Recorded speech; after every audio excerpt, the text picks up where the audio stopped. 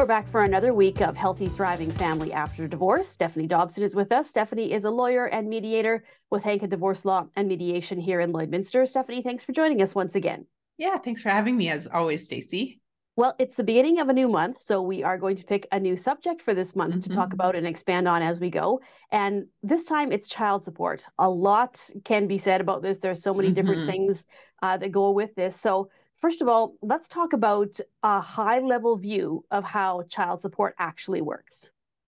Yeah, and you're right, Stacey. We could talk about this probably for 3 months and have enough content. And so just help people to understand how it works. So the first thing that we can sort of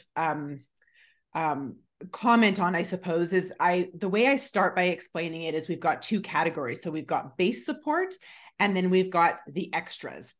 All of it falls under the child support guidelines, and we're going to talk about that more in a little bit later today. But when we talk about base support, that's the monthly support that a lot of times when people say, you know, I receive $900 a month in child support, or I pay $1,800 a month in child support, that's usually they're talking about base support. That is intended to cover things like food, clothing, and shelter. So we'll call that the basics. Then there's the category of what we call the extras. So people sometimes know of those as special expenses.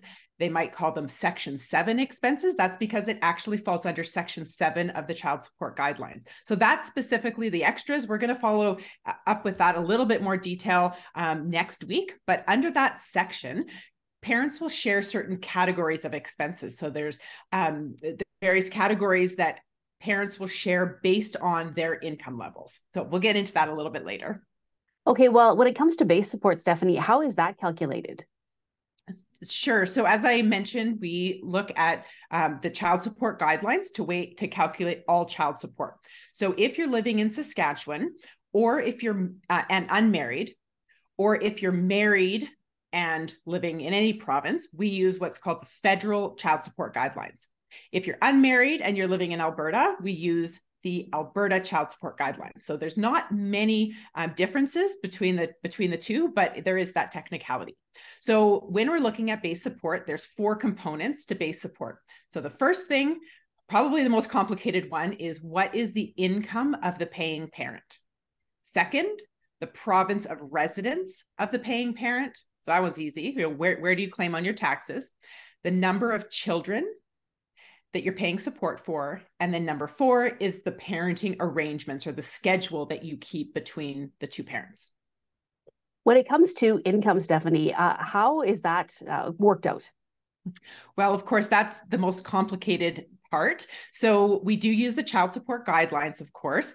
If someone is a T4 income earner, so you're employed as an employee in a company, it can be very, very simple. We take their T4 income, which is going to be the income that they put onto their tax return, one line, and we look at the bottom line of that.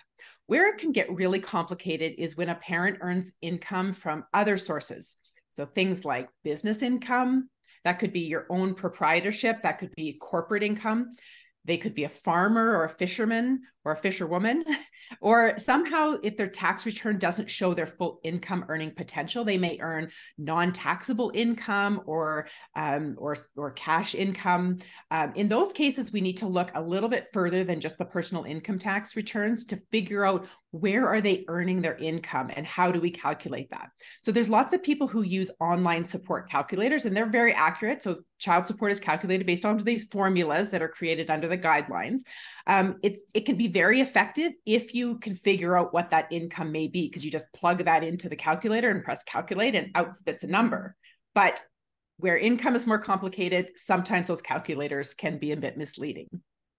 One thing we've talked about in the past is just a schedule, basically, when it comes to scheduling for the support of the children. So does that affect the support as well, the parenting schedule?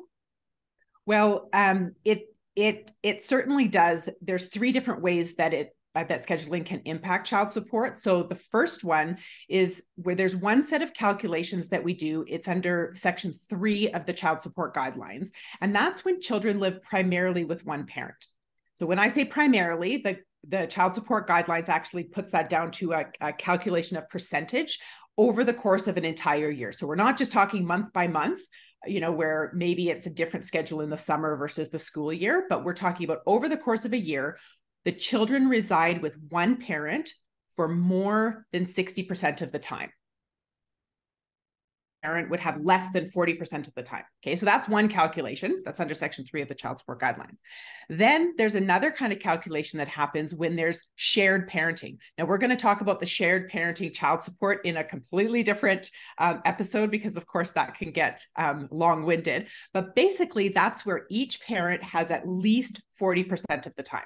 So with the kids, so that could be a 60-40 division of time, that could be 50-50, 55-45, but basically it's somewhat equal parenting time.